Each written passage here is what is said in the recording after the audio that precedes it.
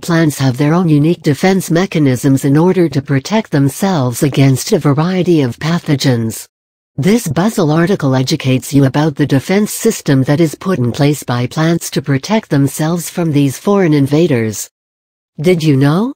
The essential oils that make up various spices, condiments, perfumes and seasonings, are in fact toxins produced by plants to repel various insects and pathogens. These substances have a lesser effect on humans, and hence, we are able to use them. Plants form the base of the food chain. They are the primary source of food and nutrients for many organisms.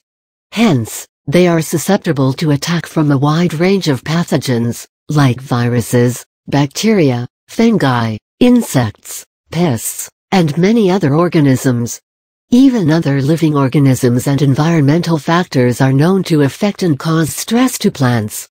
Hence, to protect themselves from these factors, plants have defense tactics of their own. This article enlists the defensive measures that plants possess, which resist the entry of these pathogens, and protects them from various infections and diseases. The defenses that exist in the plant structure that serve as a primary defense against antigens are the passive defense mechanisms. It is the presence of the structural features in the plant body that act as a primary defense. The plant cells have cell walls that defend the entry of pathogens. The outer covering of the plant, like the thick bark, cuticles, thorns, prickles or hair-like structures, lignin, etc., prevent the entry of pathogens. These tough tissues are hard to digest for the infiltrating fungus or bacteria, and hence, penetrating the plant's surface becomes difficult for them. Also, some substance secreted by the plant like tannins, alkaloids, phenols, etc., act as poison to keep away pests and pathogens. Certain proteins present in the plants have antimicrobial or antifungal properties that repel the pathogens and prevent them from attacking them. The new immune response that is freshly produced after the infiltration by the pathogens is called active defense mechanism. First and foremost, the cell wall undergoes many changes as a defense mechanism to oppose the attack by the pathogens. The thickness of the cell wall increases by the addition of new materials that makes the incursion difficult to the pathogens. Another interesting phenomenon which occurs is a hypersensitive response, HR. In this response, the cells around the infected site undergo a change and die. They start to accumulate toxins. Their respiration slows down or stops, and their metabolic activities undergo a change. This response alerts the entire plant about the infection, and rings the alarm bells.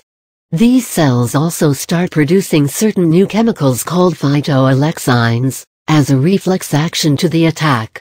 This response is called the systemic acquired resistance, SAR, and is produced only under stress or in threatening situations for the plant. It cuts off the supply of essential nutrients and water needed by the infectious pathogens, and usually stops the infection. The plant may produce some antimicrobial proteins such as defensins, or enzymes like chitinases or peroxidases, that defend the plant against the pathogenic attack. Plants form symbiotic relationships with many other bacteria and fungi, that protect them from other harmful pathogens. These are called endophytes. These endophytes colonize the plant tissue and create an obstruction to the other harmful pathogens. They can also produce some chemicals which curb the growth of these microorganisms, and thus, act as a defense mechanism for the plant. Chemical defenses. There are various types of chemicals that assist plants in different metabolic activities. Primary metabolites are those chemicals produced by plant cells that assist the plant in growth, reproduction, and development. These include sugars, amino acids, proteins, and nucleic acids. There are secondary metabolites secreted by the plant which are involved in the defense mechanisms.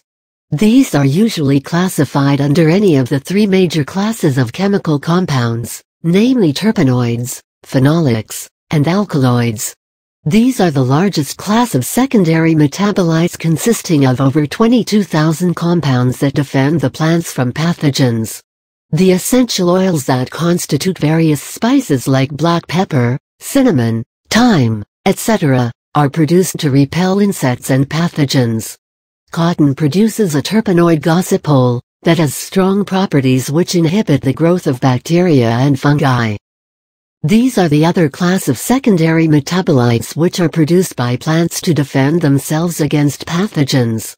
Phytoalexines, mentioned above, belong to the phenolic class of compounds, and have strong antifungal and antibacterial properties. Lignin also belongs to this class, which due to its insoluble and rigid nature, creates a barrier against any pathogen attack. These are nitrogen-containing compounds that are bitter in taste. Caffeine present in coffee, tea and cocoa, belong to this class, and are toxic to both insects and fungi. Nicotine in tobacco and capsaicin in chili pepper are alkaloids that are produced to keep pathogens away. The plant immune system is complicated, and studies are still being done to find out more about this amazing protective mechanism. Plants, being the primary producers, are more vulnerable to attack, and hence, it's important to learn the ways they protect themselves against pathogens.